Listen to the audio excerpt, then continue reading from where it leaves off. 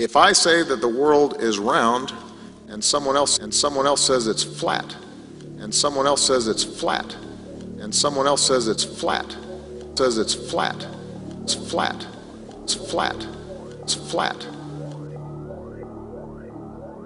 that's worth reporting. But you might also want to report on a bunch of scientific evidence that seems to support the notion that the world is round.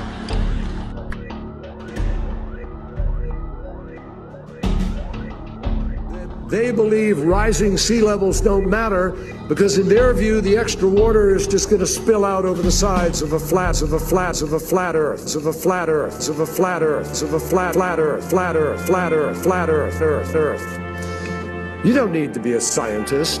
You don't need to be a scientist.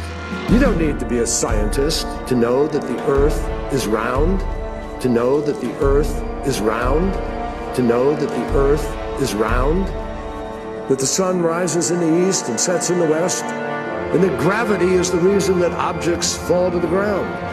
You could pick 100 different examples of simple things that happen every day that reflect science.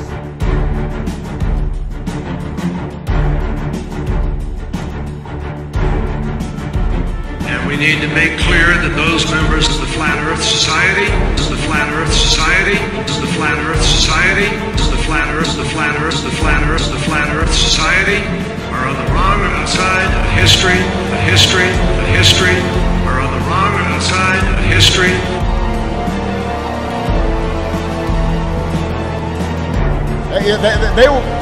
They must have been founding members of the Flat Earth Society, the Flat Earth Society, the Flat Earth Society, Flat Earth Society. They would not have believed that the world was round.